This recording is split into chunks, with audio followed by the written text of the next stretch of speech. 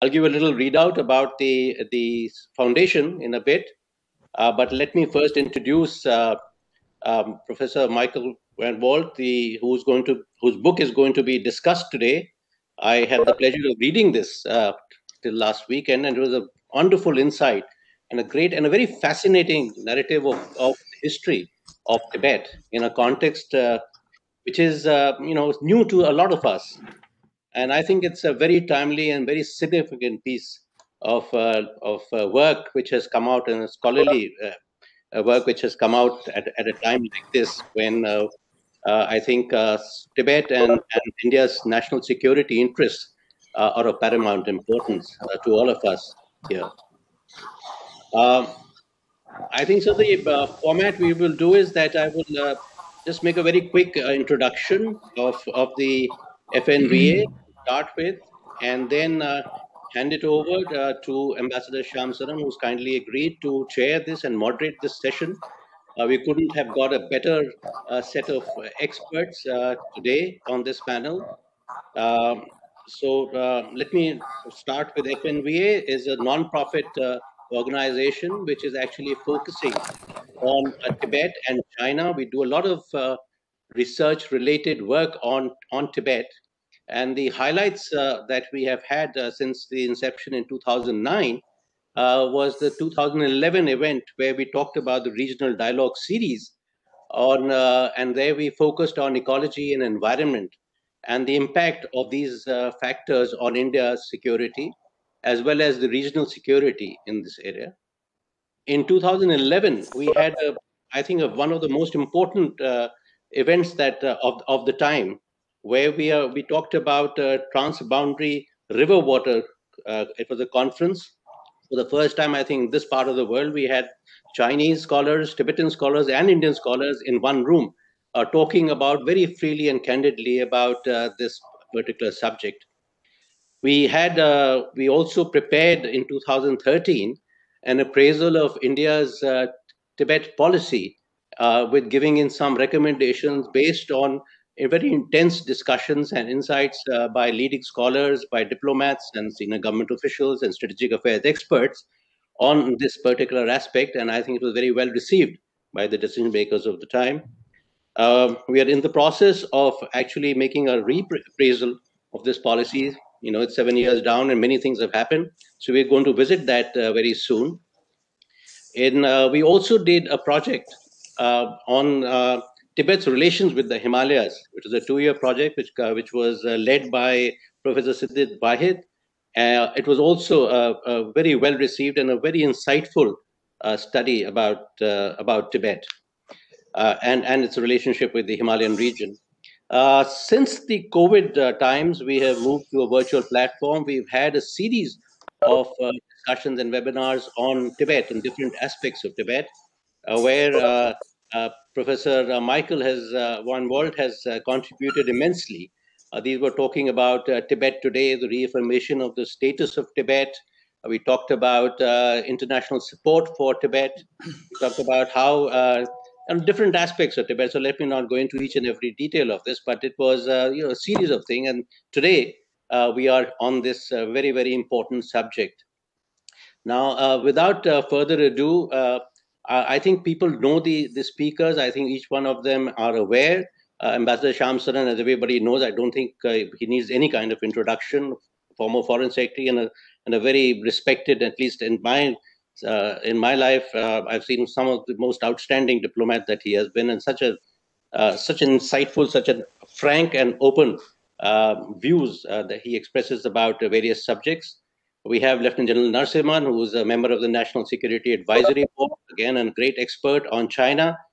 We have Palki Sharma Upadhyay, who is, I think everybody knows, we were just talking about it a little while ago, that voice streams into everybody's home and office every day and talking about China and several subjects.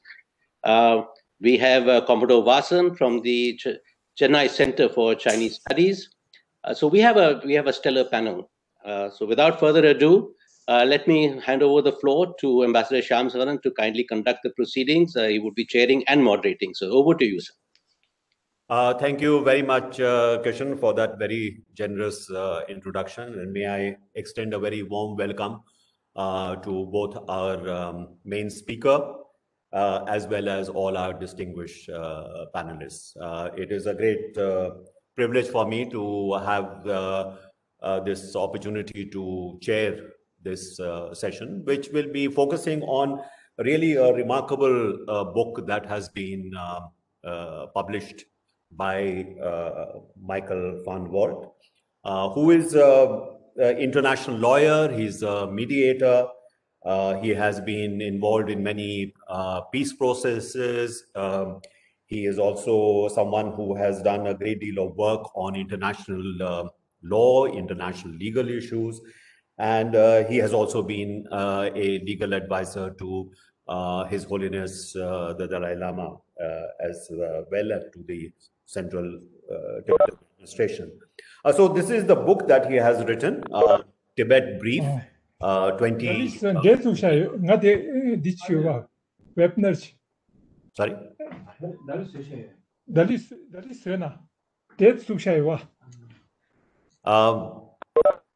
May I request the others who are attending to please mute themselves, because that will interfere otherwise with the proceedings. So as I was saying, the author Michael van Walt has a very distinguished career as an international lawyer, and he has produced this remarkable book, which is Tibet Brief 2020, which has recently been published. And it really sort of unpacks the legal issues surrounding Tibet, its status, particularly in terms of, the history of Tibet and its relationship with China, not only relationship with China, but throughout history, its relationship, for example, with the Mongols, with the Manchus, with the British at a later period, the whole aspect of, whether China had sovereignty over Tibet or whether it had suzerainty over Tibet. So he has done a remarkable job in really sort of, as I said, unpacking many of these issues. So what I will do is I will request Michael to please talk about his book and what it's all about. I would request him to please limit his remarks to about 40 minutes so that, we have enough time to give to the other panelists to express their opinions, their views on what Michael has produced. So without any further ado, Michael, may I request you to please make your presentation? You have the floor.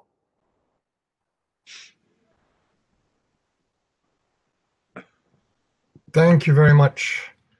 First of all, I'd like to thank the Foundation for Nonviolent Alternatives for this invitation and for organizing this webinar. In particular, Rebon Banerjee Dar, Mr. O.P. Tandon. I would like to thank Mr. Krishnan Varma for the introduction and for your kind words. And I wish to thank Ambassador Shyam Saran for chairing this panel, and again for your kind words. It's really an honor to be in your presence, sir, and to share this platform with the extraordinary distinguished members of this panel. Let me perhaps kick off by formulating the crux of the matter before us today as I view it. China has occupied Tibet against the will of the Tibetan people for nearly 3 generations now. Its sovereignty claim to Tibet has no legal basis and rests solely on a self-serving historical narrative. This narrative is Sinocentric, part inaccurate, and highly misleading. But it is so persistently and forcefully pushed by Beijing that the world has gradually bought into it, and today largely treats Tibet as China's internal affair, beyond its purview. We've become passive bystanders to an unfolding tragedy, and as a result of our government's appeasement on Tibet, China has become an entitled bully, aggressively pursuing strategic territorial expansion elsewhere. And this is, in essence, the wrong I hope we can address today and explore today. The world has grown largely silent on Tibet.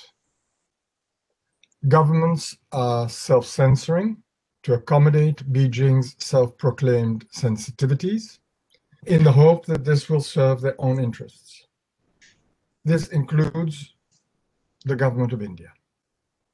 I would like to challenge the distinguished members of the panel today to take a hard look at the implications of not actively countering Beijing's historical narrative on Tibet. The narrative that alleges that Tibet has always been a part of China. The narrative that is the sole argument put forth by Beijing to support its claim to sovereignty over Tibet today. Does not actively countering Beijing's historical narrative on Tibet really serve India's interests today? And I'm putting this out there for us to consider during the panel discussion.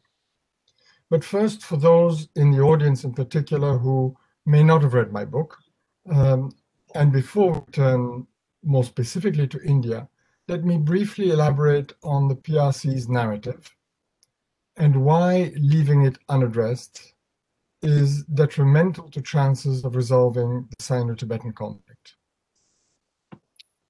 According to Beijing's narrative, Tibet has been part of the Chinese multinational state since antiquity. In an attempt to legitimize the PRC's current borders, the government, in essence, projects today's Chinese state, with its current expansive territory, into the past, together with modern concepts of territorial statehood and sovereignty, and in the process, it retroactively appropriates foreign empires, most importantly the Mongol and Manchu Qing empires, designating them as Chinese and as China. The Mongol and Qing empires were, of course, not Chinese. They were both Inner Asian. They were Mongol and they were Manchu, respectively. And their rulers conquered, occupied, and ruled China and the Chinese for centuries as part of their vast dominions. Both exercised authority way beyond the Chinese populated territories and extended their reach to the Tibetan plateau. But retroactively appropriating these foreign empires, and with it their territorial scope and reach as Chinese, the PRC has laid the foundation for its argument that it simply inherited sovereignty over Tibet from its predecessors. Unfortunately, this narrative is not just for the history books. Beijing actively uses this narrative. Firstly, it has made negotiations with the Tibetans dependent on the Dalai Lama publicly accepting it. Secondly, it is putting a lot of pressure on all governments not to contradict the narrative. Beijing knows that it has no legitimacy to rule Tibet, that it simply took Tibet by force, and has created this narrative to solve that problem. If the world believes it, the PRC's mission will have been accomplished. Their first step is not to allow any contradiction of it. And this is where we are today, self-censoring and largely silent. Now, Mick Boltius and I wrote this book to break this silence. Silence and absence of effective opposition to this narrative will, over time, turn into acquiescence, to buying into Beijing's narrative. That, I'm convinced, will make any effort to resolve the Sino-Tibetan conflict fruitless. And this is the main concern we try to address in this book. For negotiations to have a chance, the world needs to be aware of the true nature of the conflict. And that has everything to do with the nature of historical relations Tibet had with Asian neighbors and with the question whether Tibet was or was not historically a part of China. Careful historical examination reveals that Tibet was in fact historically never a part of China.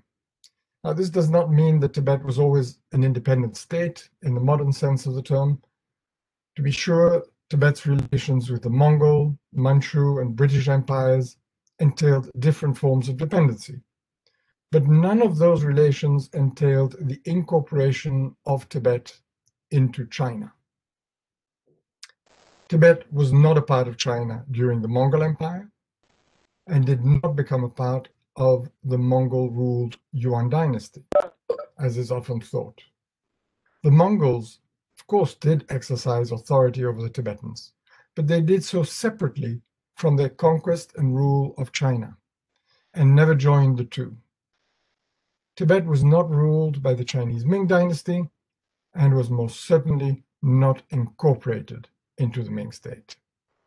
And the Manchu Qing's emperor relations with the Dalai Lamas and with Tibet also never resulted in Tibet's incorporation into China. The religio-political relations that did exist between the Qing emperor and the Dalai Lama and Tibet, known in Tibetan as Che-Yun relations, actually already explained by Nirmal Sinha in his pioneering works in the 60s and 70s, need to be understood in the framework of the then applicable Tibetan Buddhist legal order and do not translate into modern-day sovereignty relations. These conclusions are all corroborated in contemporaneous Mongolian, Manchu, Tibetan, and Chinese sources, and they're discussed in our book. Finally, the Republic of China, which unilaterally claimed Tibet as part of that republic from its inception, was entirely unable to establish any authority in or over Tibet, leaving its claim completely empty. In reality, Tibet was an independent state de facto and de jure throughout the Republic of China period, when the PRC was founded in 1949, and all the way up till the time that the People's Liberation Army invaded Tibet soon after. And this informs the nature of the Sino-Tibetan conflict. It informs also the legality of the PRC's presence in Tibet today, and the obligations of both the PRC and the international community under international law today. So Tibet today is an occupied country, and the Sino-Tibetan conflict is an international conflict and not China's internal affair. Contrary to what Beijing wants us to believe, the PRC's presence in Tibet is illegal because its armed invasion of Tibet in 1950 violated one of the most fundamental norms of modern international law, the prohibition of the use of force against another state.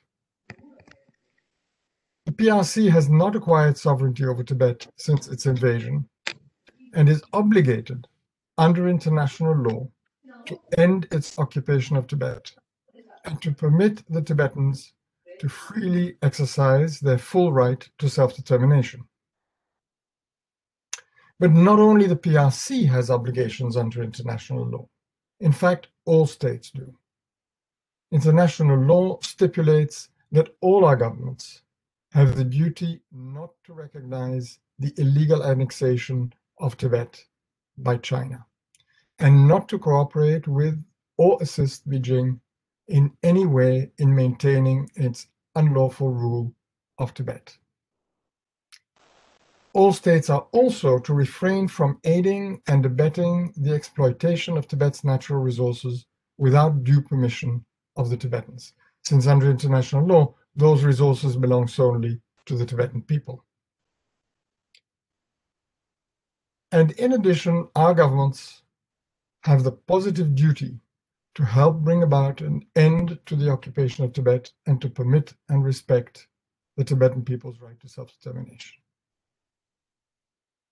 But behaving accordingly is not only about upholding the rule of law. It is also a political and security imperative. Not speaking up about the illegality of China's occupation of Tibet and actions by governments that give credence to China's claim to sovereignty, such as statements acknowledging that Tibet is part of China, provide the PRC's claim and its presence in Tibet with a semblance of legitimacy. And this has tangible consequences today. In the first place, how the world's decision makers and influencers perceive the status of Tibet and act on that largely determines the prospect of China's leaders being motivated to negotiate with the Tibetans. The current attitude of appeasement, self-censorship, and silence by the international community takes away all incentive for the PRC to negotiate with the Tibetans. Chinese leaders simply no longer feel the need to obtain legitimacy for the PRC's presence in Tibet from the Tibetans. Even the governments that have been most concerned about the situation in Tibet have relegated the issue of the realm of cultural and religious rights, playing right into the PRC's strategy of casting Tibetans simply as one of its ethnic and religious minorities, with no standing to even discuss devolution of power. Secondly, regional peace and security are threatened by the international community's apathy. China's aggressive behavior towards India and Bhutan, its expansionism in the South China Sea, and its bullying and interference in Nepal, Mongolia, and in Southeast Asia, including Myanmar, all accompanied by a sense of entitlement, are, in my opinion, directly related to how the international community has treated and still treats China's invasion and occupation of Tibet. Beijing has learned that it can get away with territorial expansion over time if it consistently pushes a self-serving historical narrative and punishes those who challenge it. The historical narrative the PRC has propagated on Tibet is complicated and has created a sufficient mix of confusion, acceptance, self-censorship, and silence to quell meaningful international questioning of its claim to sovereignty over Tibet, and has also weakened the Tibetan movement itself. Beijing appears to be applying a similar strategy to prevent effective opposition to its occupation and militarization of islands in the South China Sea. And as for China's territorial claims in the Himalayas, these, of course, are directly tied to its claim and to its presence in Tibet. So let me therefore now turn to India. Today, the PRC claims large swaths of land in India's northeast and northwest. These claims led to war in 1962, and China's aggressive posture today is increasing tensions in India's northern borders. The validity of the PRC's sovereignty claim to parts of India is directly and solely tied to Beijing's claim to sovereignty over Tibet, and is therefore dependent on the same historical narrative we just discussed, and which we meticulously debunk in our book, by the way. China contends that parts of Ladakh and Sikkim and all of Arunachal Pradesh, which it calls South Tibet, belong to China, arguing that they historically belonged to Tibet or were subject to Tibet's authority or influence. Because Tibet is and was historically a part of China, the argument runs, these territories are also Chinese, and the PRC has the right to exercise its sovereignty there. China makes a similar claim to a part of Bhutan. A rejection of China's claim to Tibet is, by its very nature, therefore, a rejection of its claim to Indian and Bhutanese territory. It is a clear and absolute argument. It is strong because it is grounded in the truth. In the case of Arunachal Pradesh, the situation is particularly clear because that portion of the international boundary between India and Tibet was agreed upon between Tibet, Britain, at Shimla in 1914. China refuses to accept that border because it contends that Tibet did not have the capacity to make treaties in 1914, since it was allegedly part of China. The Tibetan border with Arunachal Pradesh is legally firmly established as long as the Simla Agreement, which was explicitly confirmed by India upon its independence, stands. For India to take the position that Tibet is legally part of China today would imply one of two things. It would either imply that the government of India maintains that Tibet was already a part of China in 1914, which would invalidate India's claim to the border as established at Shimla and legitimize Beijing's claim to Arunachal Pradesh or parts of it. Or it implies that, although India considers the Shimla agreements as validly concluded, India recognizes as lawful the PRC's unlawful invasion and annexation of an independent Tibet 70 years ago, which squarely violates India's obligations under international law. As I see it, the self-censorship and silence on the illegitimacy of China's presence in Tibet that has become policy in many parts of the world renders India highly vulnerable.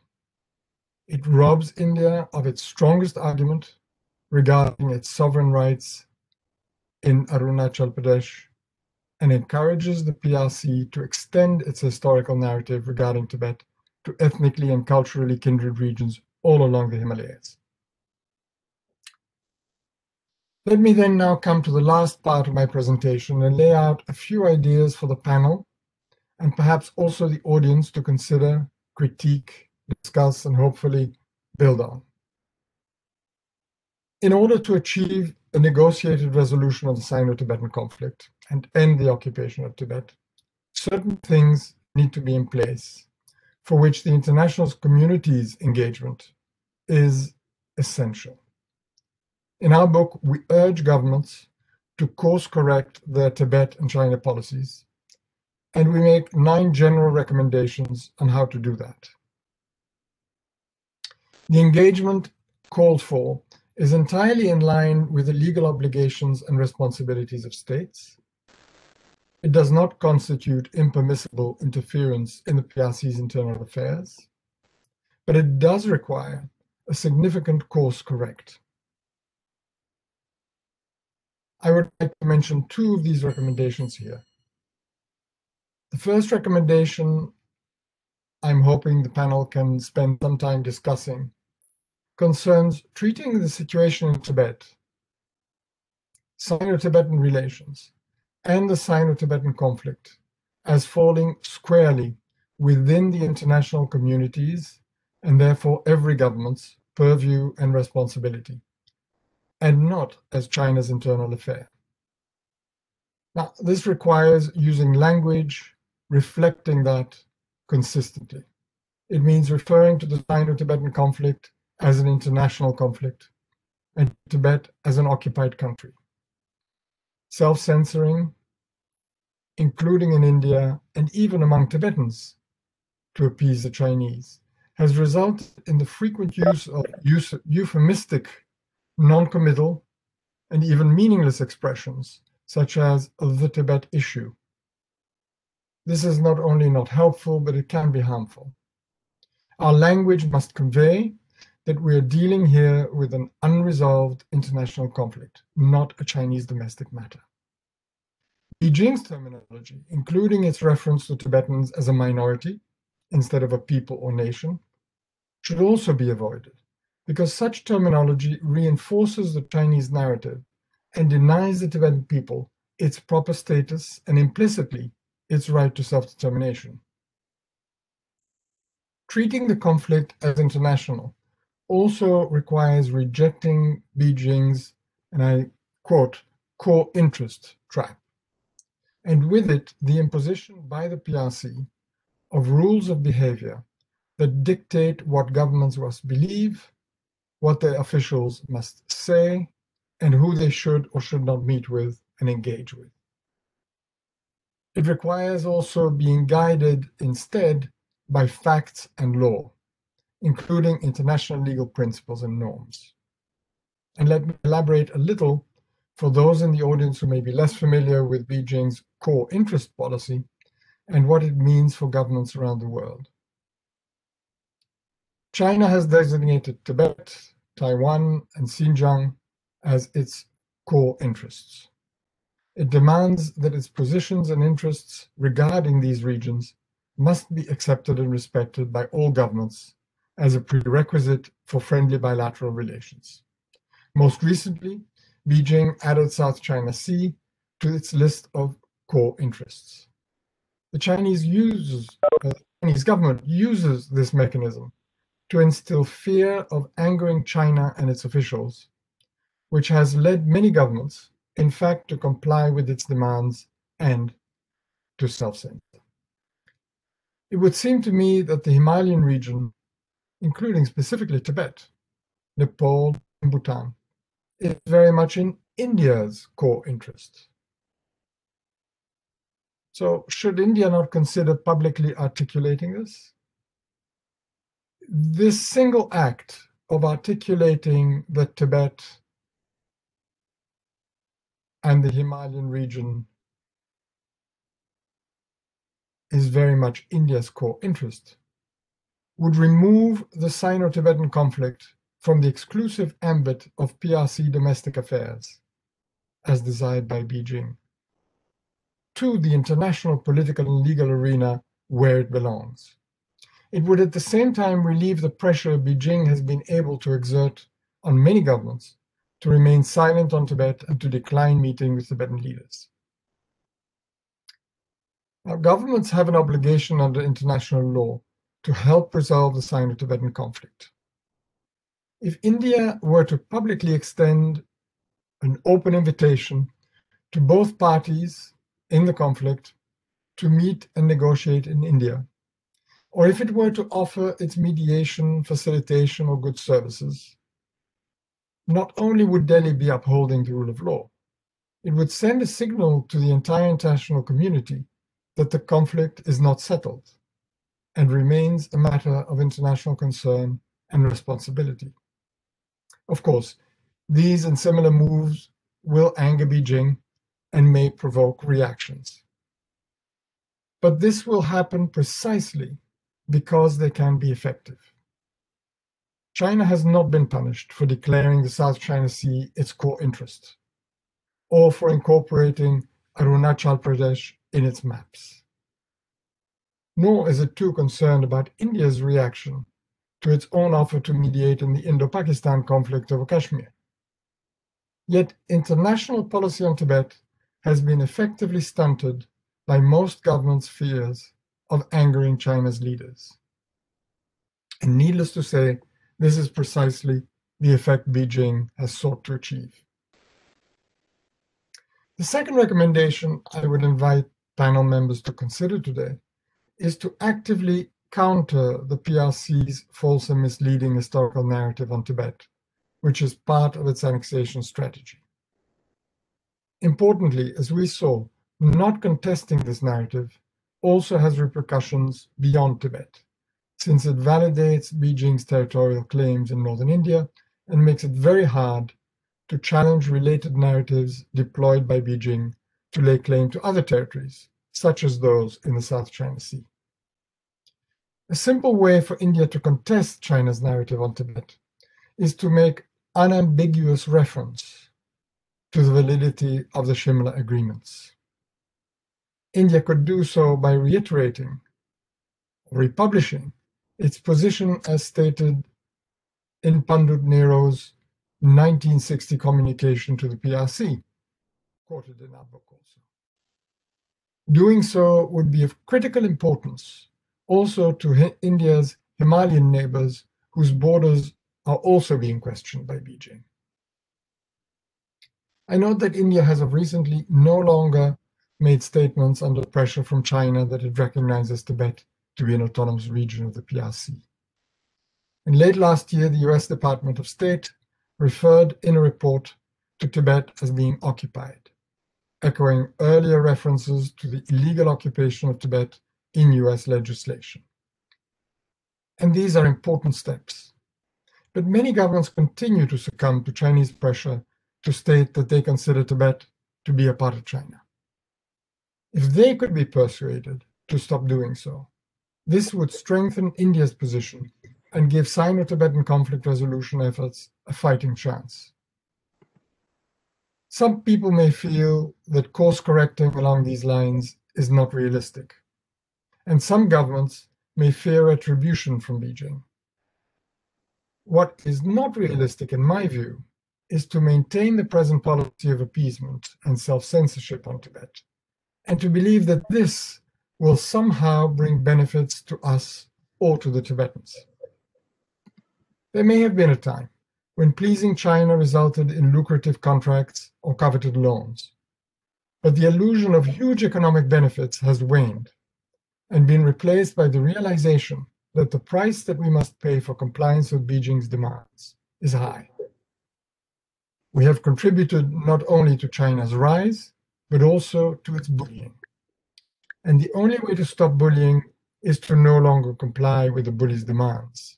First and foremost, where those demands violate international norms and moral ones. This is finally starting to happen as governments push back on Chinese demands and pressure tactics. Let us make sure that this new tendency includes effective pushbacks on Tibet and increased pressure on Beijing to end its occupation and to negotiate a mutually beneficial and sustainable settlement with the Tibetans, and one which will also benefit India and its people. Thank you.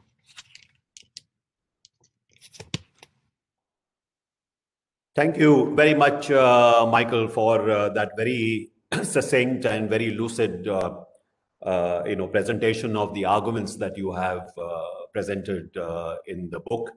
And you have been very clear about what the legal position is and what needs to be done going forward.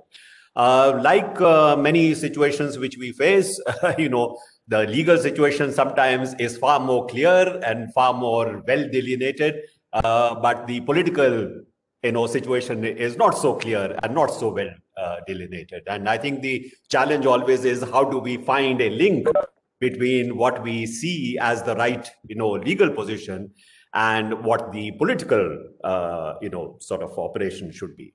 And that will remain a challenge. But I would say that from the perspective of India, the reiteration of the Simla Agreement as the basis for the Sino-Indian boundary, I don't think that is a issue, because that has been our position right through, that it derives from that agreement. So I think that is a line of argument which certainly can be followed through. I think there is a great deal which can be done in terms of really contesting the Chinese narrative, historical narrative, with respect to the status of Tibet. Not just the status of Tibet, by the way, but the status of other territories as well. So it need not be really limited to Tibet. The third point I would like to make is that there also needs to be some readjustment of the position of His Holiness the Dalai Lama and the Tibetan Parliament here in India, because as you will recall that His Holiness has in fact stated quite clearly that he is no longer looking for independence, but he's looking for autonomy within the ambit of the Chinese constitution, which that concession has been made.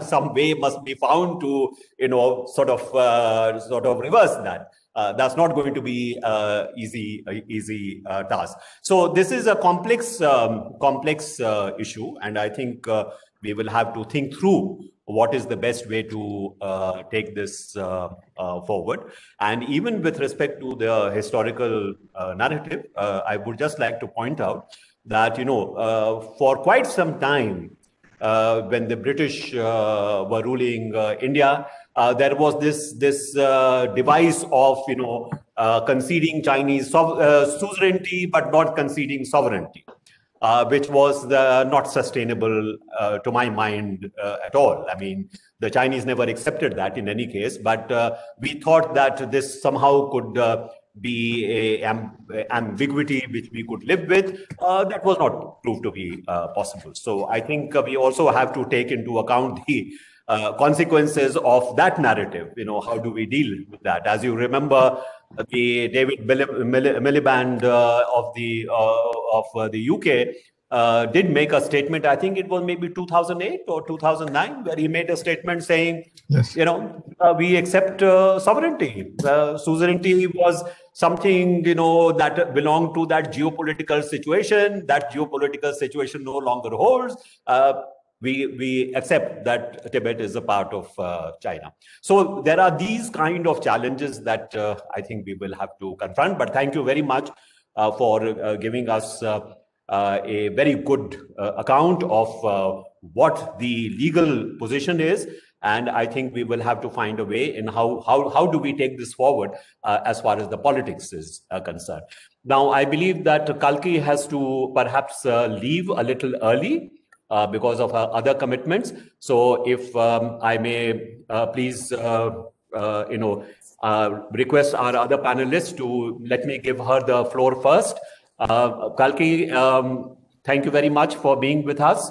And we very much look forward to listening to your reactions to what you have heard.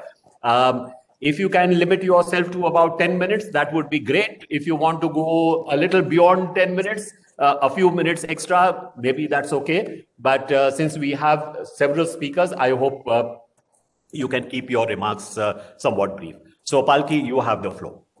Yes, sir. I've been trained in television. We try to tell the story in 1.5 minutes. So I'll try to keep it longer. Thank you so much. Thank you. Sure. And thank you very much for having me here on this platform. And it was very nice listening to Dr. Michael Van Walt. They say that you cannot choose your neighbors. But in the case of India, I think India can make that choice. India can choose to not call China its neighbor. And insist that Tibet is the neighbor. And while we've spoken about India's obligations and what more India can do, and I take those points in the best spirit, I also want to say here that India has done more for Tibet than any other country in the world, and India has been instrumental in Tibet's struggle for independence and self-determination, and that should always be underlined when we talk about India's role. Countries at the end of the day are guided by national interest, and they have to see, as Ambassador Saran said, that law is one thing, politics is quite another, and you have to find a way to make all of it work. Last week, I spoke to Dr. Lobsang Sangye, who's the president of the Tibetan government in exile, and he pointed out something very interesting. He said that over the past few months, the debate in India has been over finger 4 and finger 8 and this mountain peak and that one. And it seems so small because you have allowed China to swallow the whole of Tibet, and you're talking about which finger and which paw and so on. So it sometimes feels weird to hear this discussion, but this is how we, in the press, experts, policymakers, all of us refer to this as the Sino-India border and not the border with Tibet. So we probably can start with changing our language. Here in Beyond, we always call it the Wuhan virus. We get panned for it, but we want to always underline the fact that this is a virus that came out of Wuhan. So I think language and what we say and how we put something also makes a lot of difference in your positioning. The third thing that I agree with, of course, is that we all restrain ourselves. We all self-censor, and when we don't, then China finds a way to censor you. It happened last year in May when China also censored a friendship letter that the Europeans had written for the Chinese government. They removed a full paragraph because it did not agree with them. So China knows how to censor, and other countries sort of tread on the eggshells and not try to upset the Chinese sensibilities, but what about the sovereignty of other countries, including, if I may go so far as to say that what about the One India policy? What about Gilgit-Baltistan? All of those things, all of those questions will have to at some point be answered by the policymakers in India. To what extent are you going to give the Chinese state that space to operate and respect their sensibilities when they do not respect any sensibilities of others? The one point that I found very interesting is the fact that the law is very clear, but at the same time, China's record on not following the law is also very clear. You can keep throwing the rule book at the Chinese state, and they can keep telling you that it doesn't hold. I have a list of examples. The Hong Kong national security law is the latest one. It violates so many international conventions on human rights, and yet China has been allowed to go ahead with it. In 2016, when the ICJ ruled in favor of the Philippines, the Chinese state called it null and void and devoid of any binding force. So you can say that this is a violation of international law, but where does that take you? What does it change on the ground? That is something that we will have to at some point discuss when we talk about a country like China. So the other thing that we always say is that even after this pandemic, if the world does not understand the need to make China pay, then they probably never will. In terms of, forget the human cost, the misery that it has caused us, this pandemic has cost the world $16 trillion. And who is going to pay for that loss? And if countries cannot find common ground and a common purpose and a compelling enough purpose after this to hold the Chinese state accountable, I think nothing will. I don't think the suffering of the Tibetans will. I don't think the suffering of the Uyghurs will, or the very many ethnic minorities that continue to suffer in China. If all of this, if this 1 year of global suffering cannot change anything, then nothing will. So while we understand that there is a need to take on China, what is in it for the world? Now we have an answer to that. We do not want to suffer something that we did in 2020. Wars are not won by rhetoric. There are a lot of policymakers and a lot of people who have been actively involved in strategizing, and you would know that rhetoric is fine, but you need strategy to win a war. So to say that we should call Tibet occupied, or we should say this is basically not taking us very far. That's just poking China and then waiting to see what happens. And thankfully, we don't have Donald Trump in the White House anymore. So that policy of dealing with the Chinese is gone with him. We will have to find a better cohesive strategy for all the countries to find a common ground. You know, all we could do in the past 1 year was say that there should be an international investigation, and look at what that investigation has led to. We have a WHO team being paraded by the Chinese in Wuhan, and basically it's a probe that is being controlled by them. The point I'm making is very simple. While the issue of Tibet is very important, and in the list of China's instances of cultural repression, Tibet perhaps is patient zero, as many have called it. Why has the world not done enough to deal with this? Why does the world remain silent? Because I think the world has not been able to come together and find a common framework. And we have all that we have in the name of one international body, the United Nations, which I'm sorry has proven to be the most important body in the world. They can't seem to find a way to deal with a country like China. So while we talk about law and while we talk about what ought to be done, I think Dr. Michael Van Walt can probably also throw some light on how it should be done, and how do you find a way for various countries and various powers to come together and say, okay, this needs to be done, and this is going to be the cost of dealing with China in such and such fashion, but we will have to do it now, otherwise it will be too late.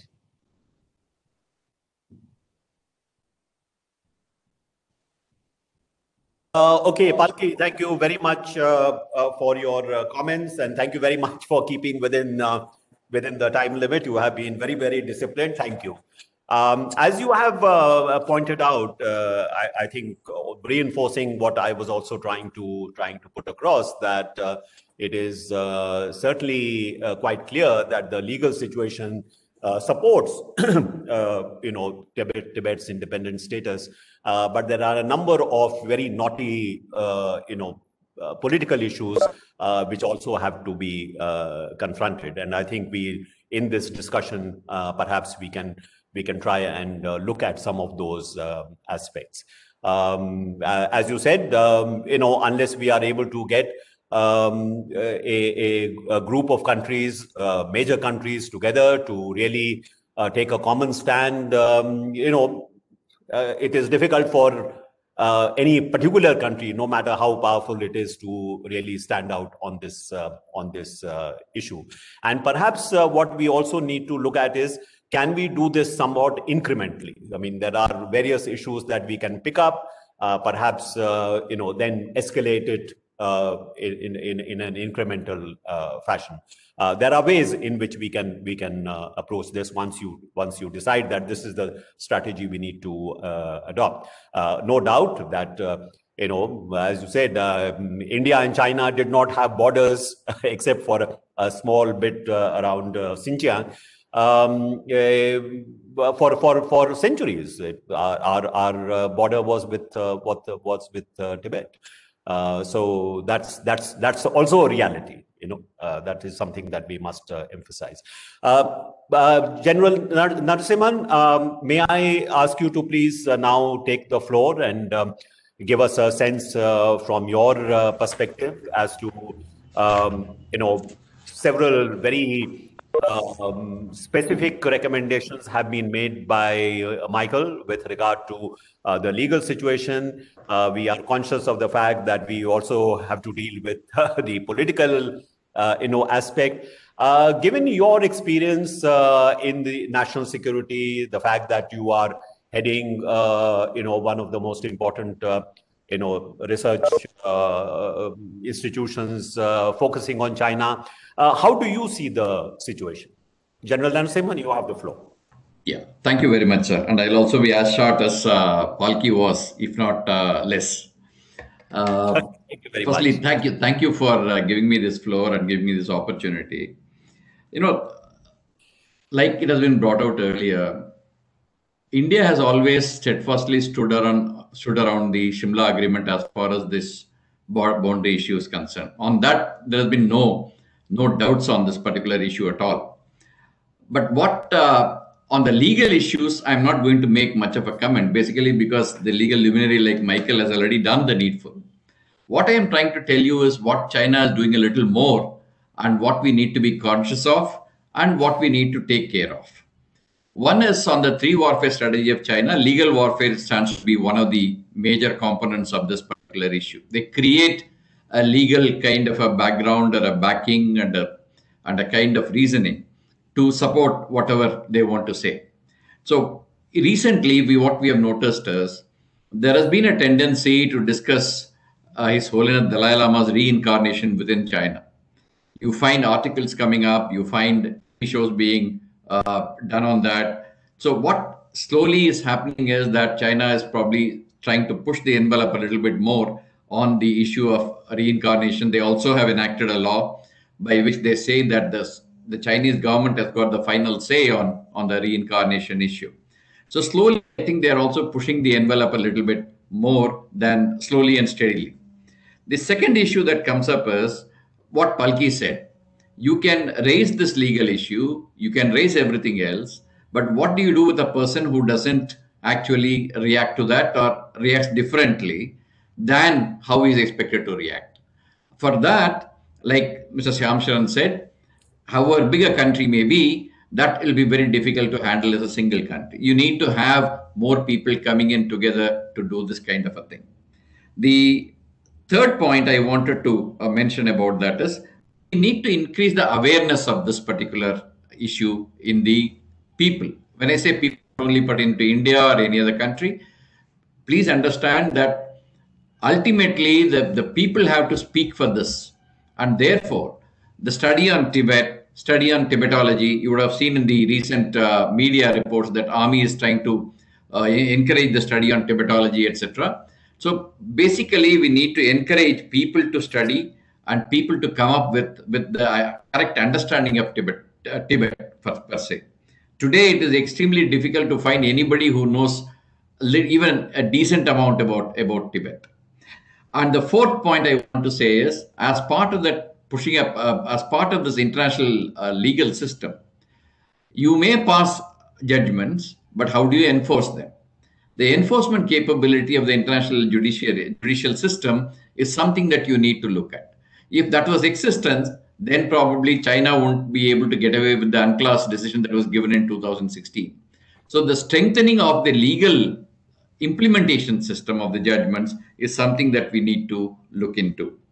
And lastly, the point I say is, like, for example, we may call out legal issues, we may call out anything else, but ultimately we need to be sensitive to whatever we have to deal with that country on the border. All other countries which deal with the situation or make statements, etc., do not have a boundary with India, with Tibet or China, and they also do not have a standing boundary dispute that is going on ever since the time that we became republics. So the issue that comes up is we need to deal with this particular situation a little differently than others who do not have the boundary issue and other things that are going around. Stop here, and if there are any questions later, I'll take it up. Thank you, General Narasimhan. Again, thank you very much for being very brief in your I think creating a kind of a alternative narrative is of value in itself. And I think Michael has done a very good job in at least starting us off in constructing that alternative narrative. A alternative narrative which would be more in a sense more credible than what is being offered by China. I mean, for example, what he has said about the rule over China by the Mongols and by the Manchus. By the way, there were also other semi-nomadic tribes who also had ruled over China or large parts of China during certain parts of history. It's not as if he has pointed out that it's not as if there is a continuous kind of a Chinese empire which has lasted ever since the beginning of the Christian era. That is not the case. I mean, it is a very complex dynamic that we see in history, and perhaps bringing that out is something which would help us a great deal in constructing that alternative narrative, and in which Tibet is very much a part. I mean, Tibet, the Tibetan Empire during the Tang time had actually devastated the Tang capital, and in fact it was the Tang emperor who was paying tribute to the to the Tibetans. I mean, the whole role was completely reversed, but those are just wiped out from the historical record. So I think bringing those kind of aspects out in terms of constructing that alternative narrative, I think that itself would be a very, very important contribution. So that's General Narasimhan. Thank you for giving some very specific suggestions as to what we can do to carry this forward. May I now call upon our next speaker, which is Commodore Vasan, who's from the Chennai Center for Chinese Studies. Again, someone who's very familiar with China's strategies, has done a lot of work on Sino-Indian relations. You have heard, Michael's presentation. You have heard what your co-panelists have had to say. Commodore Vasan, what is your view with respect to how we take this forward? Thank you, Ambassador, and hope you can hear me. Yes, we can hear you. Thank you, Ambassador. It's a great pleasure to see you in person. So I met you long ago, and I'm part of the ICS group, so I keep reading what you write. And it gives such great insights to our understanding of Sino relations. Now coming to this point, I must also thank Mr. Krishan Verma for inviting me to be on the panel, and he has also been part of some of our recent initiatives. So this is where our role to work together as think tanks is important. I totally agree with Dr. Michael's wonderful work, because it's taken more than 10 years to fructify, and the kind of work that's gone in tells us what kind of leads there are if the world is willing to take them up. There have been no doubts about the legal issues that is brought out, the role of international community, more specifically on the role of India. What can India do is of greater importance to us today, because within India we've always had this debate of when can we use the Tibet card? Is it too late to use the Tibet card? These questions have been asked every now and then, and we've not found the right answers because we are divided in our assessment of how China would react. This is again a folly on our part, in my assessment, because we've been too sensitive. Even Americans have acknowledged today that it was with false hopes that they expected China to integrate with the global community. So they gave a lot of rope, and unfortunately, it does not happen. Rightly brought out by both General Narasimhan as well as Palki, the fact that they have scant regard for UNCLOS, and they are even willing to reject a complete PCA, which was issued by Hague, by the PCA. Is something which tells you that they are not going to care for legal issues or history for that matter. The entire South China Sea issue narrative has also been converted to their advantage to say it's all whatever is in the 9 dash line is mine. What I claim today is mine. What I have not claimed today is also mine. So this is the kind of approach that China has, and they are willing to use muscle. So coming back to what India can do, I think there is a good lead here in terms of what Dr. Michael has prescribed, and we need to take this up. We don't have to be defensive about how we deal with China. When have we seen China being defensive in the way they deal with India? If they had to strike up an alliance with Pakistan or Bangladesh or Myanmar, particularly a military alliance in Pakistan, they are not going to tell you that we are having this kind of a deal or we are giving submarines, missiles, etc. So I think we should come out of this self-imposed restriction or restrictive regime and be a little more assertive, particularly armed with the kind of facts that have been given to us today. We need to get the international community on our side. We can't do it alone. It is very clear. Coincidentally, the Chennai Center for China Studies has a memorandum of understanding with the Tibet Policy Institute. We've done programs here, both in Dharamshala, and the team from TPI has come down to Chennai, and we've had active association with them. I was very fortunate in calling on His Holiness Dalai Lama, and we spent more than an hour along with our researchers trying to understand what the narrative is.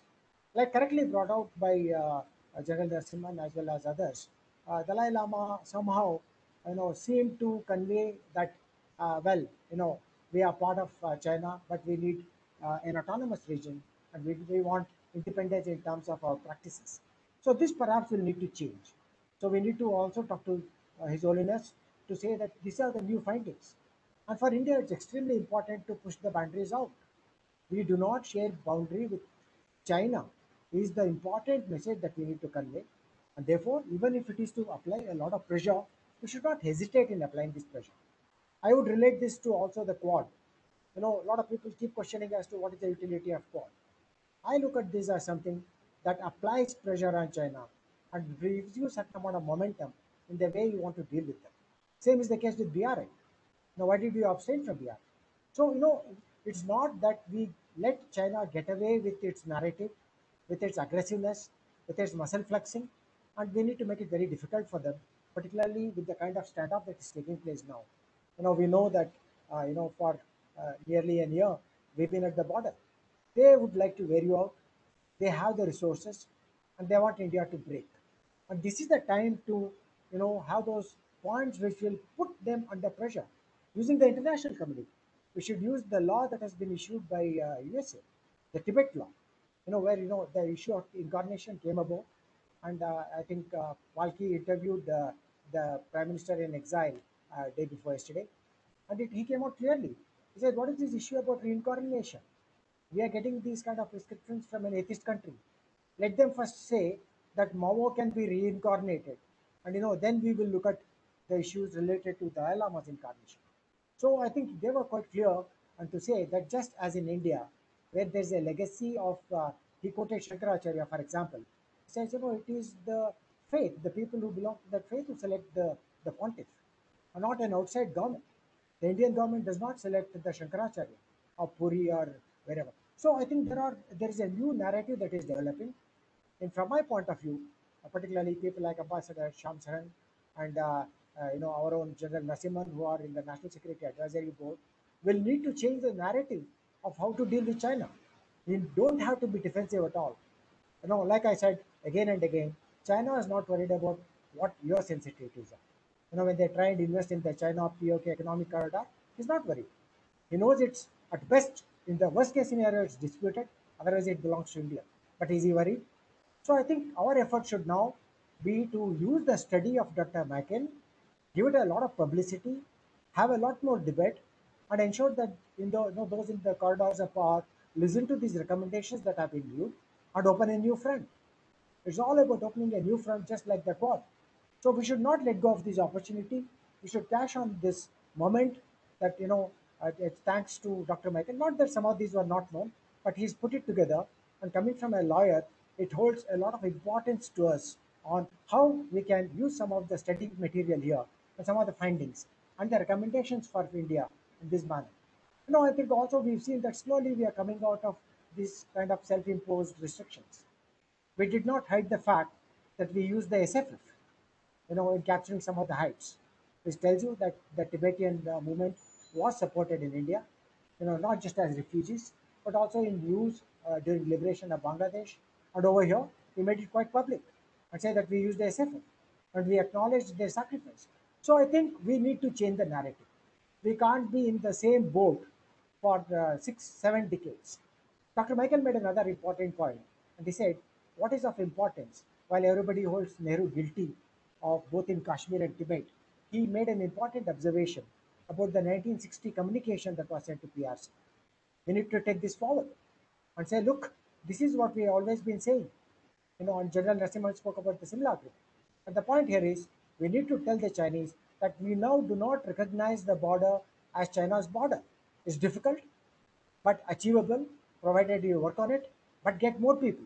You can't do it alone. India cannot do it. So let's get the United Nations, let's get America, who's very active now. They've even passed a law.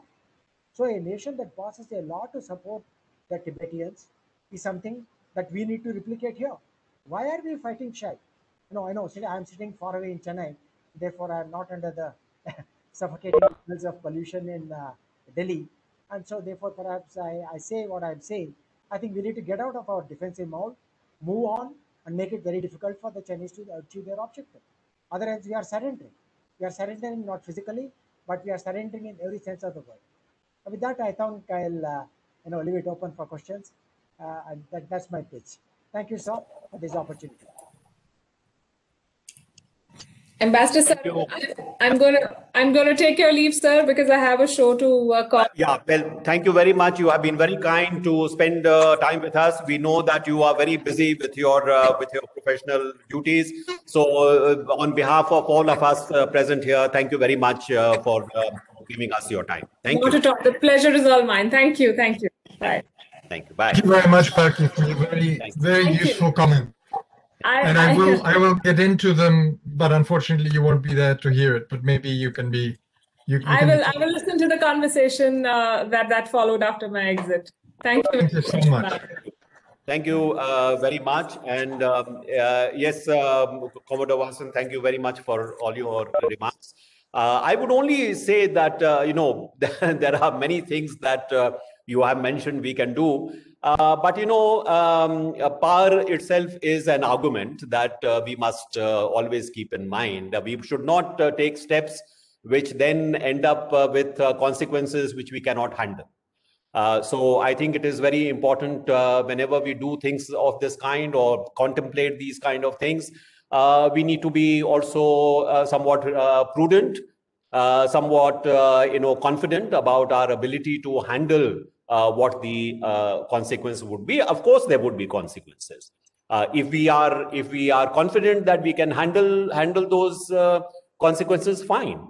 But my sense is that currently the power situation, the power asymmetry between India and China is such that perhaps there may not be much much willingness to really, think along those lines, at least at this point of time.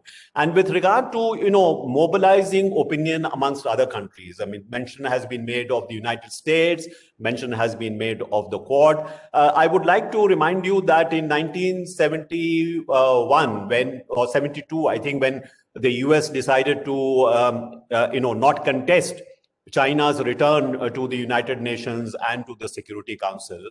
I recall that, we used to have a very major UN program to help for the resettlement of Tibetans in India. So there was quite a big program that the UN High Commissioner for Refugees had in India with respect to the Tibetan refugees. As soon as that particular change came, without any kind of notice even, the UNHCR packed up its bag and left. And of course, I would compliment our government for not reducing its support for the Tibetan refugees in India as a result of that. But you can see how changes in geopolitics sometimes makes these kind of changes very difficult to handle. So I'm only cautioning that what we may see as a certain position taken by the US today, please do not forget that there was also a time when it was a very different situation, with respect to China-US relations. Things can change. So I think in terms of trying to mobilize international opinion, let us try and see what are the ways in which we can try and get some kind of a critical mass of support for this if there is a shift in policy. But also, I think what we have to recognize is that if I see, for example, today, the economic argument has become very, very important for two countries. China is seen as the country which is the only growth engine for the global economy, despite the fact that people are talking about, moving away supply chains away from China. Actually, many of those supply chains are being reinforced.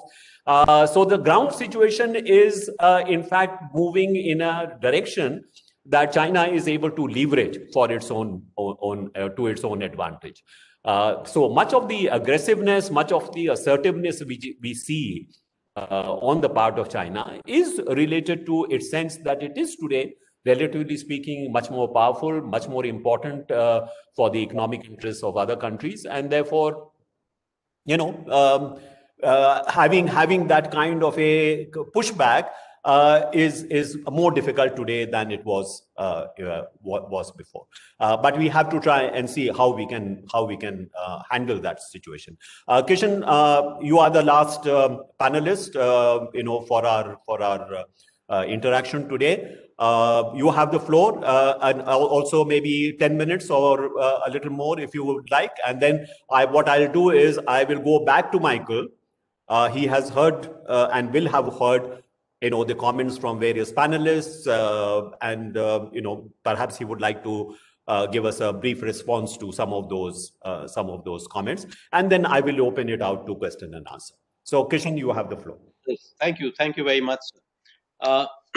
What I had in mind really was to change this a little, the way we were going, because I thought I would like to focus more on what Michael has written in his book and how he has traced the history and given it a legal backing to his assertions that have been made through the thread of that book, as to how China could be challenged in terms of its annexation of Tibet, how it has never actually ever held sovereign rights over Tibet, how history evolved through the period, where they began to change the narrative, and how people actually succumbed over a period of time for various reasons, whether it was economic allurements, whether it was political will, that we did change our positions very often. Let's go back to the Tibetan people who are at the base of all this. Right after 51, we had no less than His Holiness Dalai Lama actually for 10 years almost talking about independence of Tibet. And he also gave this up after a while, and we went into the statement that he made in Capitol Hill in 87, and then in the Strasbourg European Parliament, where they talked about the middle way approach and the strategic autonomy, and a full autonomy, preserving the culture, the rights, the language, the traditions of the Tibetans. So there was itself, the Tibetans themselves gave the feeling, I think, to people, maybe just out of compulsion, out of a sense of being repressed and not many people coming to their support, to change their positions. And they became a little more accommodative of the Chinese. And when they became more accommodative for the Chinese, I think the world also began to sort of recede in their support for this.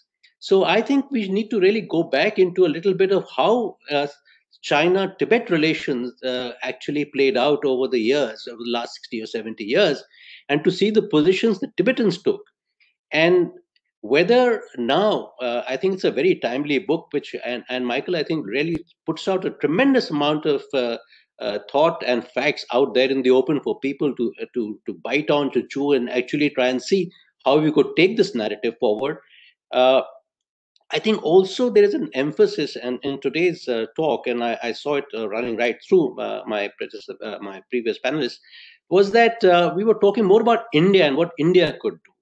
I would try to change this to say, what can Tibetans do? What can the CTA do? What is with His Holiness Dalai Lama, who actually enjoys universal acceptance and love and respect, to be able to help India and other countries to take the actual problems of the Tibetans forward. In what kind of forum should it be done? How would it be done? What kind of approaches could be made towards sorting this problem out? So I think the whole problem is a lot in implementation. The other point I like to make also is about opinion. Michael is an international jurist of great acclaim, and I think he has been, I think, central figure in actually propagating the Tibetan problem. I'm not going to call it an issue, Michael, because I think you're against that, and I agree with that. It's not just an issue; it is a problem now for the Chinese more than anybody else, and for the Tibetan people. Is to how do we? I mean, they could also bring out a contra opinion. It's a legal opinion. It's a legal basis on which we are actually claiming a certain position in the status of Tibet. What is the counter narrative? And this is exactly what I want to ask Michael. How does he see somebody, if he puts the other hat on and says, okay, now how will China counter these? Is it only by saying that, well, I took them on and I had a 17-point agreement and that's it, and that therefore Tibet is mine? And then some countries have actually been forced and coerced into accepting that position. I mean, a powerful country, why India, UK, as you said very rightly, as the son mentioned about Miliband, I said the US did it, the French did it. There were a lot of P5 countries who actually acquiesced in calling Tibet as part of China, and China having sovereign rights over Tibet and exercising full sovereignty. So how do we go forward? What could be the Chinese pushback to these things? Having, these are all historical facts. So how do we counter that? And isn't China on a better wicket today to be able to push back? You did mention, Ambassador, you did mention, sir, about the economic power, the military power that they exercise, the kind of propaganda outreach that they have made over the years to be able to push their narrative and quell, or in fact stifle, the voice of dissent or the voice of contradiction to their thinking. So how do we tackle it is my question, rather than trying to say that, all right, what should India do? I mean, India will do what it has to, and India has been doing. And I think it's been acknowledged by everybody, including the people who matter most, which is the Tibetans themselves, who have always looked up to India. And I think India has responded as best as it could. And I think you rightfully said, we could have done a little more. There's no doubt about it. We could still be more assertive. Even today, I agree with the fact that we really need to look at the Tibetan policy all over again, and not only Tibet. There was a mention about why not Xinjiang, why not Taiwan, why not Inner Mongolia for that matter. I think we should be looking at all these places and seeing whether there is a case that we could actually bring out and defend our own interest by actually finding vulnerabilities in the Chinese system and going and taking the problem to them, rather than being defensive or being just bilateral. We are seeing them making inroads into Ladakh. They have again paid, short shrift to the policies and treaties and protocols that we have agreed with them over the years. Why are we sticking to law absolute so faithfully that we are losing our own territorial, our own sovereignty, our own land and territories by the encroachment? And I'm not referring only to Ladakh. I'm talking about POK, and Gilgit-Baltistan. These are issues that they're extending it to, and why are we letting them go through with this? So I would like to ask this question more from Michael as to, does he have answers to this in his book, and can we? How do we take this book forward? How do we take these suggestions and the recommendation that he has made forward? He has in the last part where he mentioned these 9 recommendations.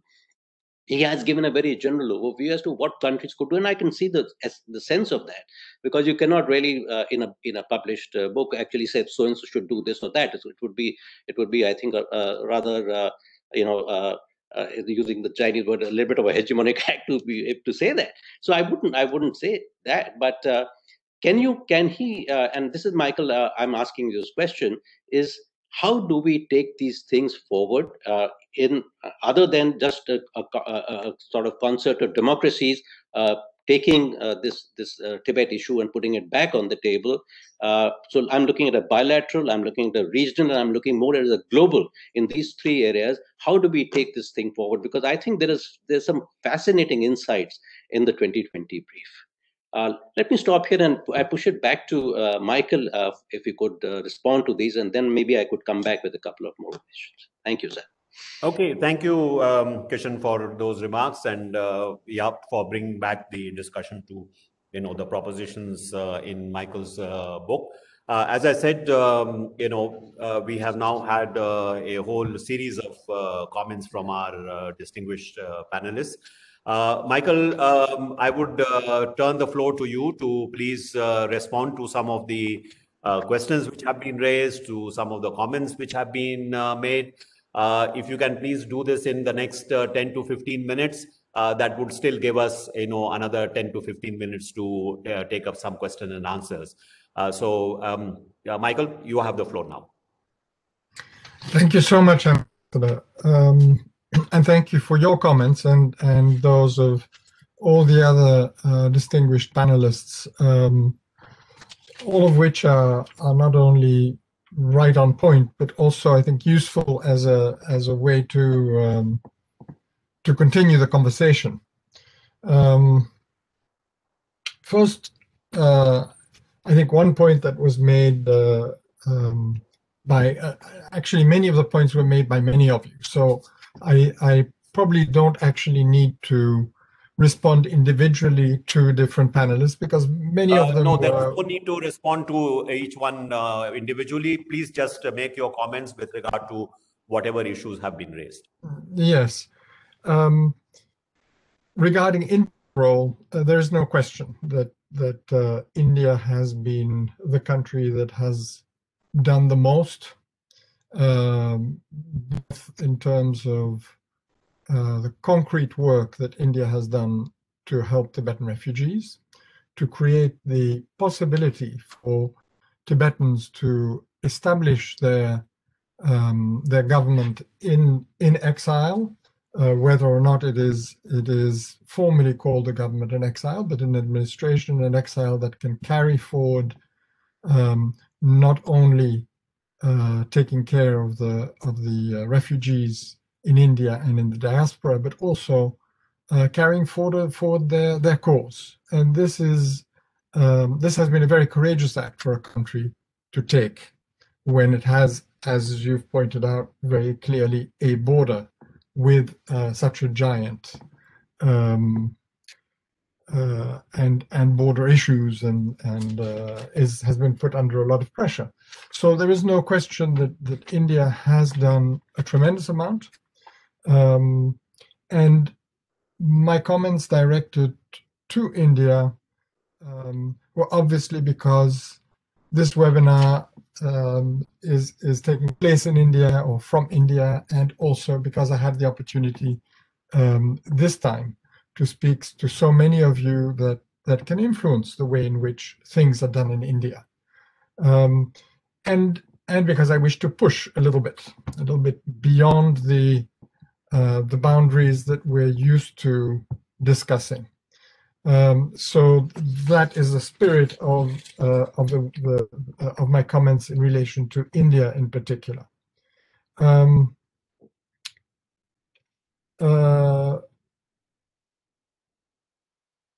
Language. The points I make on language, and those are also included in the general recommendations that we just talked about that are in the last portion of the book.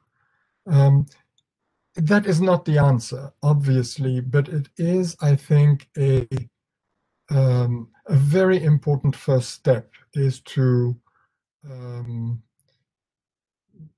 become conscious again of the way in which we use language when we talk about Tibet, when we talk about Tibetans, so that we're not reinforcing China's narrative, but we're in fact challenging it simply by the language that we use. It is very difficult to challenge China's narrative if, while we do it, we use their terminology that has political and legal consequences. So I think that the way in which we use language in this issue is important, and but again, as a step in the right direction, not as a solution in and of itself. Reference has been made to and I think that it is very important, and Mr. Krishan Varma also pointed this out, that we need to look also at the Tibetan positions and how they have moved over time and what effect that has had on other members of the international community.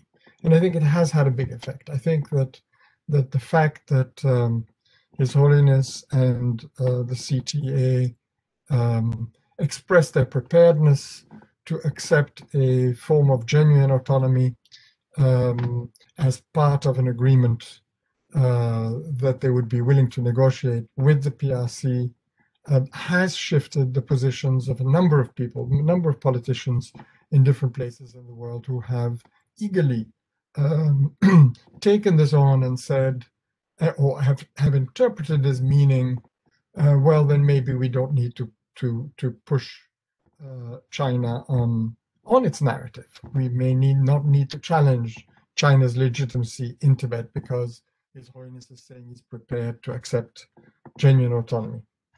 Here, I think that the distinction needs to be made between having made a concession and expressing a preparedness to negotiate on it.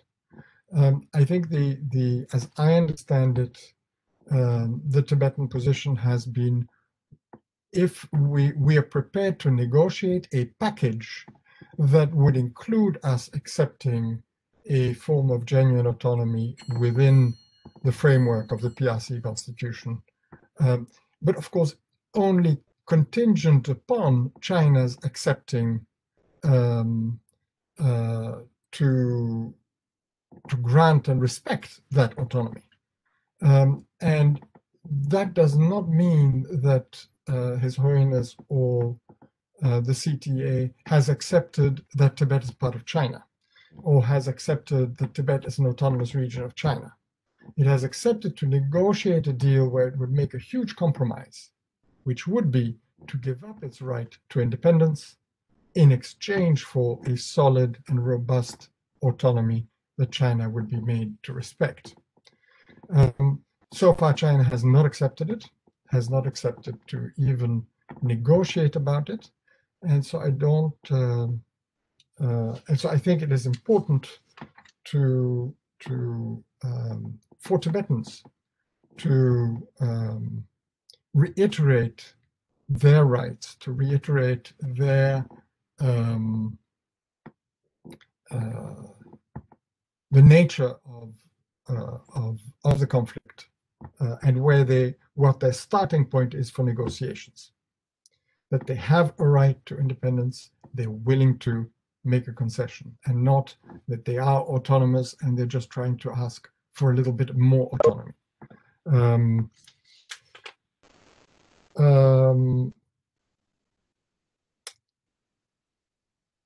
Yes, and of course the main question and the main issues that were raised is one can have good legal arguments, one can present a narrative that works, but power relations are the key, and how can you work with that?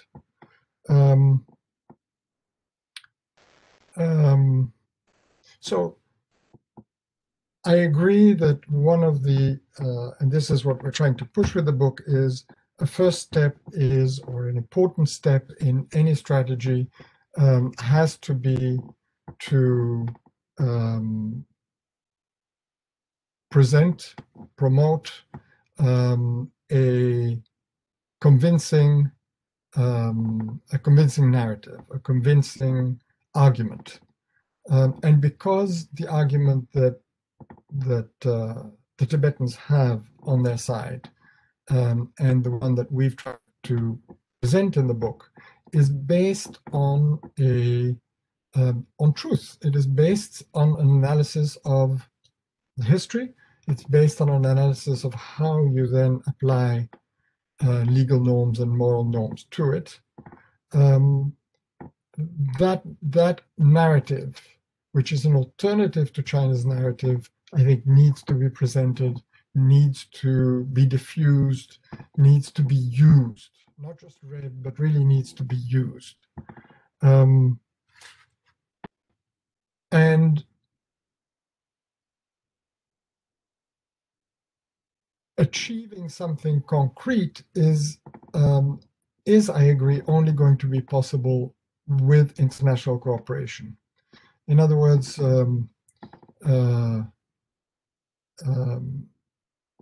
China has been extremely good at dealing with countries individually.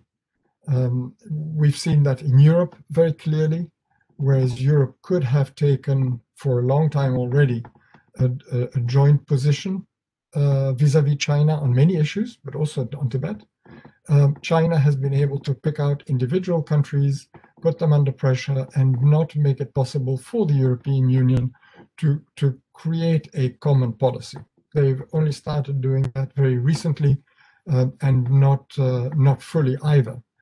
And China does this elsewhere as well. So the only way to respond to that on Tibet and on other issues is for cooperation among various countries that feel they have a common interest, that feel they have a common purpose in advancing a particular agenda. In our case, the Tibet agenda, but as was mentioned as well, issues relating to the Uyghurs, Hong Kong, etc., are all issues where common interests could be found among many members of the international community. India, because of its location, but also because of its history with Tibet and with China, is looked up to as a country that has a potential to provide leadership in this. And I don't mean necessarily an open and demonstrative leadership, because I know that makes India vulnerable to repercussions from China if it stands there alone, trying to lead a group that is maybe not immediately supporting it. But I believe that just as we saw in the early days in the discussions at the United Nations on Tibet, countries were looking to India to see what India thought, first of all, before they took a position, or before they took a position that might put them out on a limb. And so I believe that India's role could be behind the scenes encouraging other countries to work towards some type of consensus and some type of policy that would work. India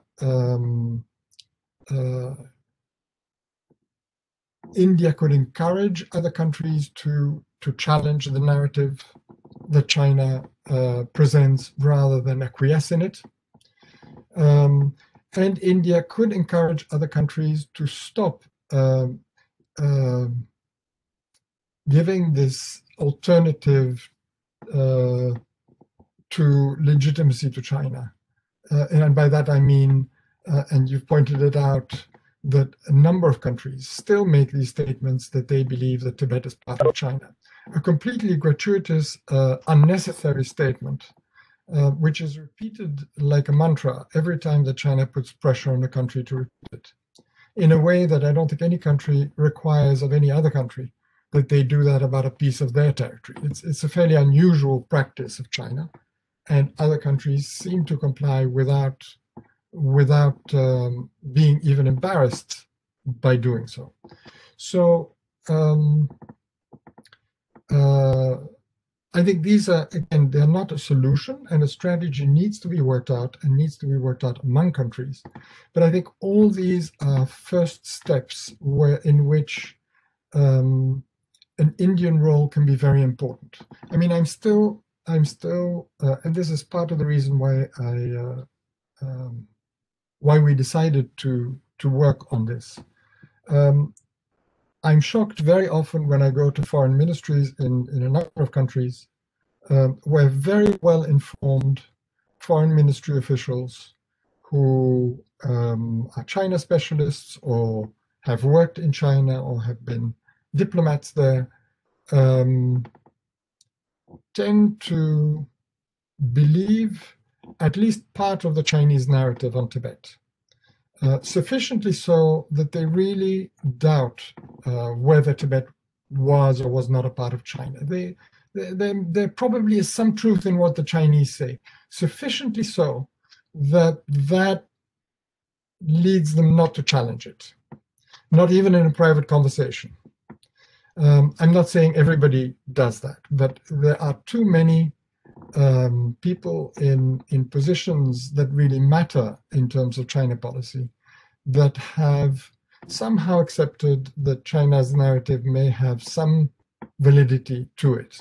And so this is why I think, again, a first step, or one of the first steps, is to really challenge it. And here India has, again, I think, a possible role of encouraging their colleagues, Indian diplomats, their colleagues among other diplomats, and the Indian government with other governments, to encourage them not to gratuitously make these statements in favor of China, not to make statements, for example, that they are against Tibet being independent, or that they oppose Tibetan independence, which again is a completely unnecessary statement to make, and violates the rights of the Tibetans to decide for themselves. So it is as a first step, as a first group of steps, let us no longer go along with the Chinese narrative. Let us challenge the Chinese narrative. Let us present, as you said, an alternative narrative that is based on truth. And law can be used and should be used as an instrument to bolster those arguments, to bolster your policies. And even whether China respects it or not, whether China complies with the law or not, speaking out in terms of what is China's obligation, what are the obligations of other states, what is the legal position in terms of China's rule in Tibet, the illegitimacy of its presence in Tibet.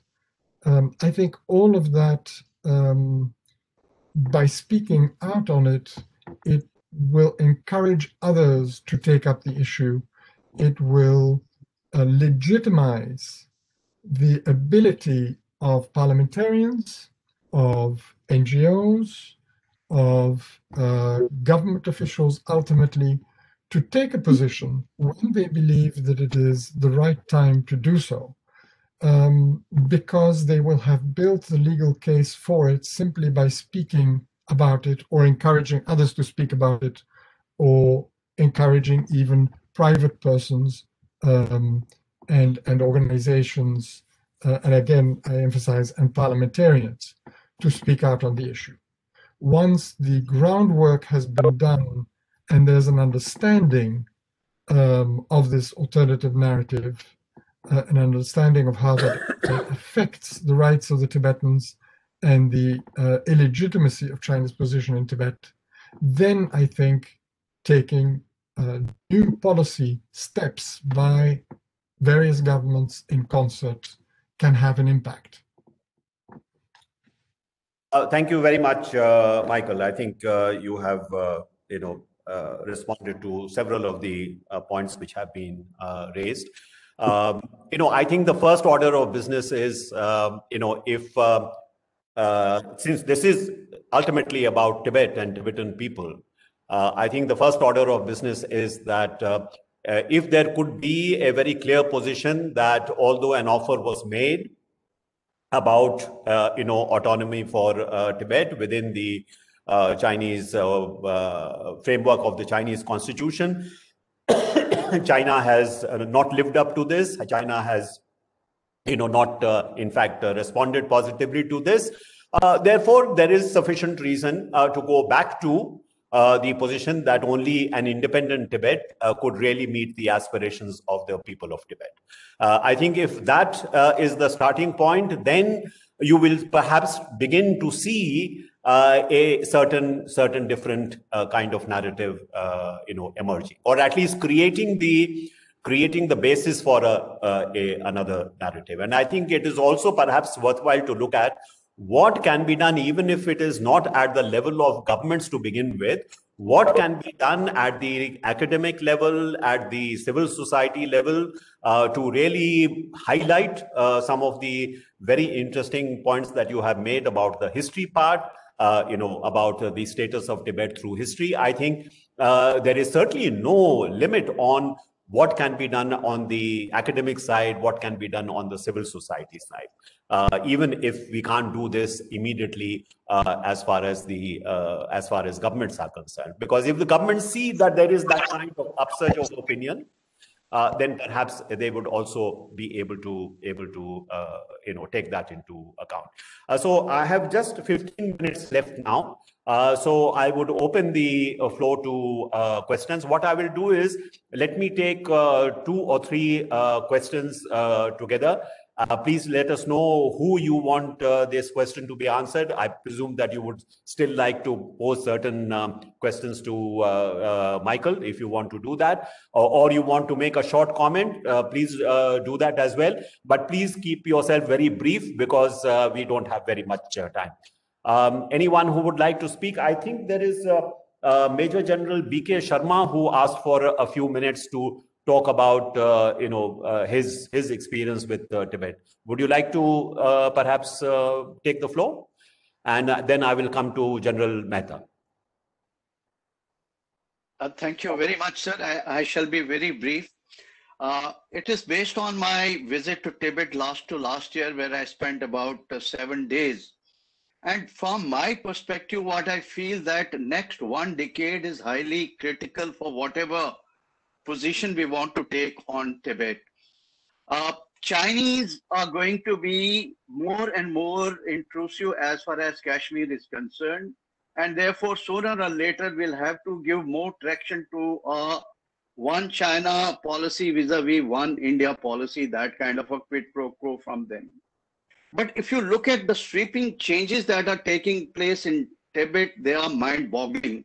I visited all their monasteries, the countryside, some of these model houses and all, and there is a profound social re-engineering which is taking place, whether it is the nomadic way of life, whether it is management of the monasteries by the hands, whether it is, changing the social behavior of the youth, thereby, inducing them to the universal education system and imbibing Lamaism only at the age of about 18 years. By then, that spark in him is gone. All those changes are very rapidly taking place. But notwithstanding that, the positive issue is that bulk of the Tibetans still look at India as a spiritual mentor. And there is a lot of appeal for India there. Now, what India needs to do, among other things, is I feel that we need to create a Department of Himalayan Affairs here, which actually starts, looking at cross-domain expertise on Tibet, not only in India, but in the entire Himalayan belt, and give more support to this central administration, which is in Dharamsala. Also, we need to take a better care of our Tibetan diaspora, because a large number of them are actually leaving India for better prospects outside India. And another issue that I feel is that now we have also this SFF, about 7-8 battalions here. And they've done a wonderful job, as we know, on the Kailash ranges. How do we sort of keep them in good health and maintain their operational effectiveness? And last thing that I think, which is going to be a tipping point, is the succession of His Holiness Dalai Lama.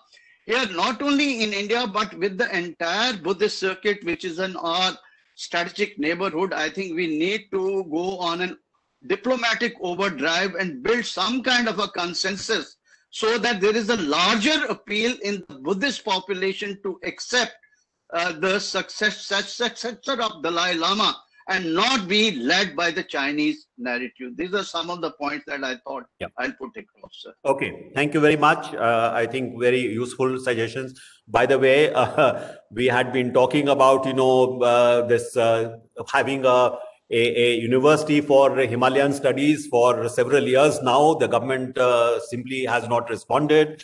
We have been talking about, how we should have broadcasting along the border, because, after all, we have also ethnic Tibetans within India, not necessarily only refugees. So we could have, a broadcast program, TV programs that would not only impact their opinion, but also across the border. But unfortunately, many of these proposals have not been followed up. So that is something that we have to look at.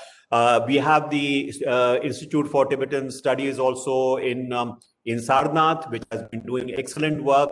The kind of narrative that we are talking about, the history that we are talking about, the kind of knowledge that you have at that center is tremendous. I have seen some of the work that they have done. But, there is no system in India to give it as the kind of play that it should have. So it remains like a academic study within that center. It doesn't really come out and influence opinion. Even well-educated Indians, I don't think know very much about Tibetan history and the importance of Tibetan culture. It is a very, very rich culture. It is something which also is a matter of great pride for India to have that as part of our culture. But somehow it's not quite made the kind of impact that it should have.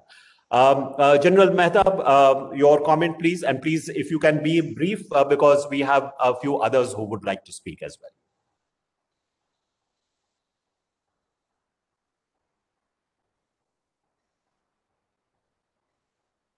Go ahead, General Mehta.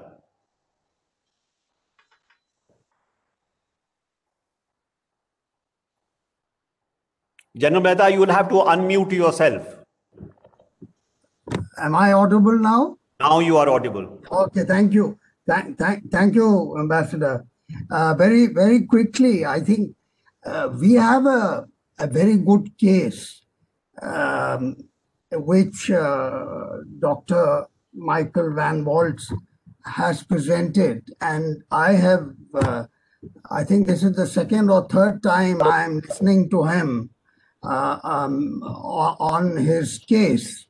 The argument now is whether and how to take this forward. You know, people are still debating. For the last 10 years, we've been wondering when and how to take this Tibet issue forward. Today, the Chinese are at their aggressive and assertive best. The whole international community, and I'm talking about the timing of taking up this case.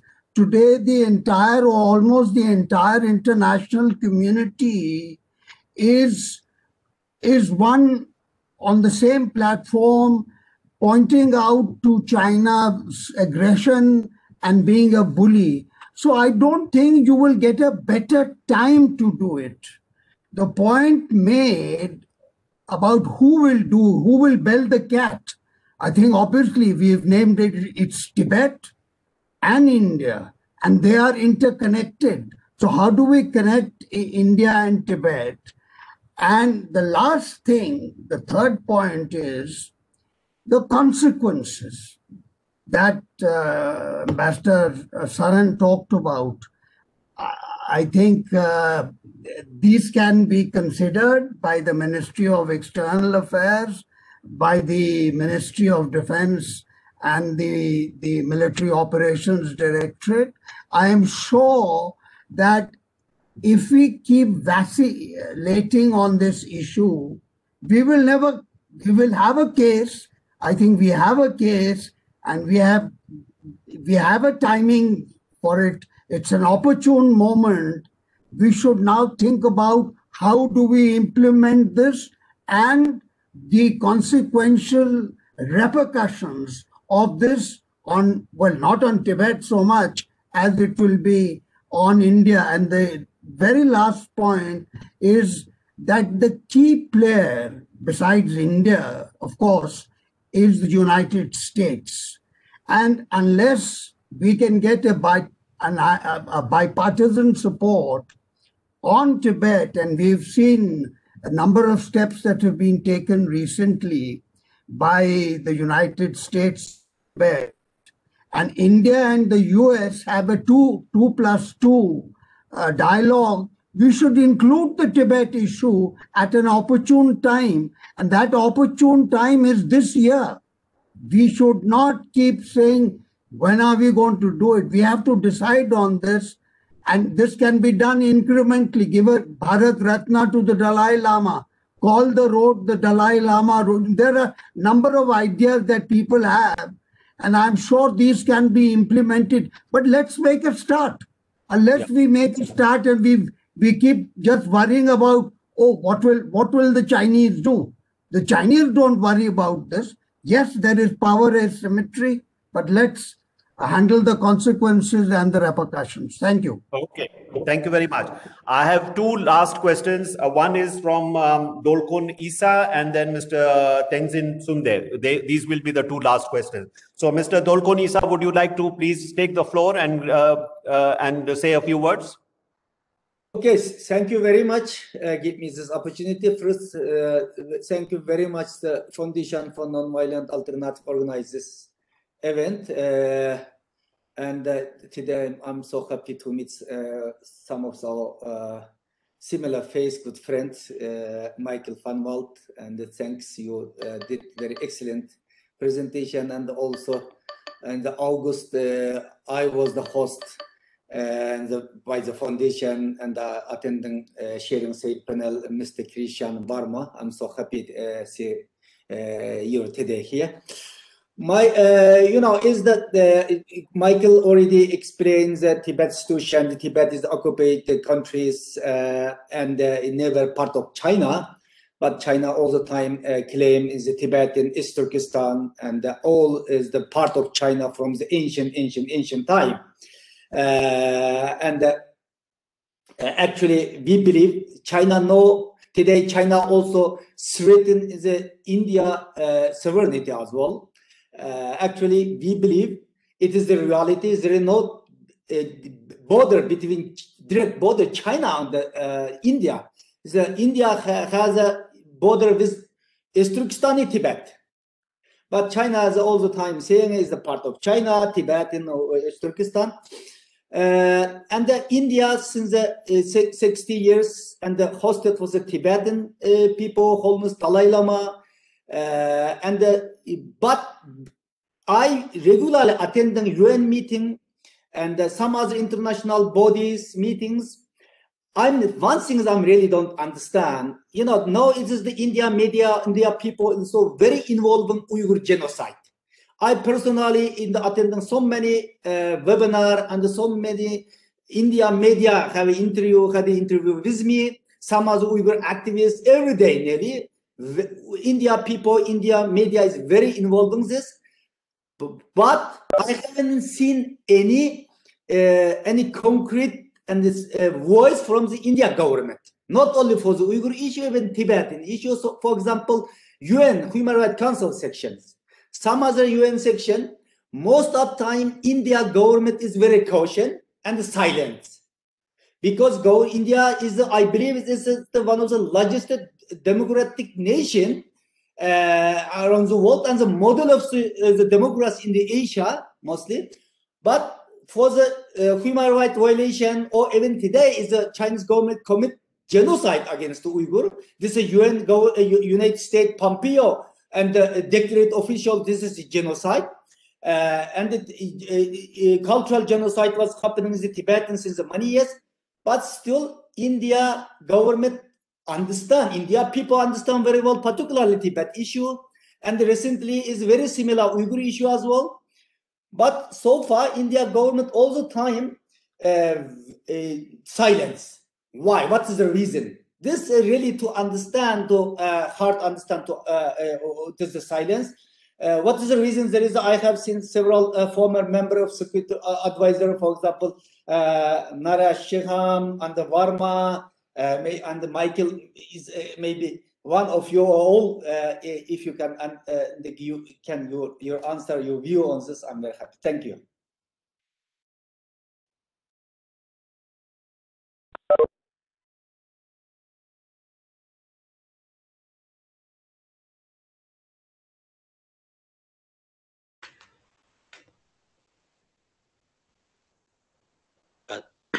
Ambassador Saran, are you there? Tenzin, please take the floor. Yes. Yours is the last question. Yes. Thank you very much giving me this opportunity. I've read Michael Van Walt from my school time. I'm a Tibetan refugee living in Dharamshala today. I'm a writer and activist. So I think the main problem India is facing is India got the China narrative wrong.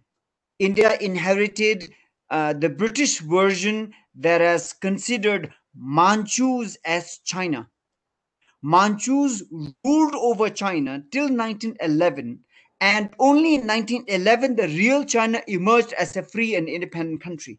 Now, if you accept Manchus as China, then India will continue to face problems about the Galwan Valley, because Tibet had some kind of influence, not occupation, not complete under control, but so that kind of influence, India then had to concede.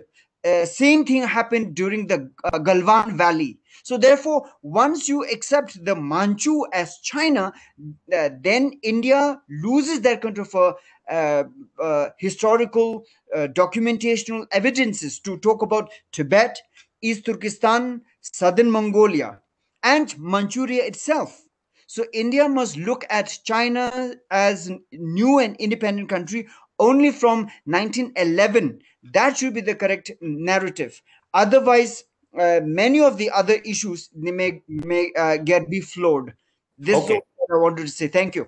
Okay. The fact is that even after 1911, if you look at the Chiang Kai-shek government, they never accepted that there was suzerainty over Tibet. They always, in fact, asserted that they had sovereignty over Tibet. So it was not as if there was any change in the position with respect to the Republican government. So this brings us to the end of our interaction this evening. Is Michael still there? Michael, did you want to respond with maybe just 2 minutes? I can't give you more time, but would you like to say a few last words?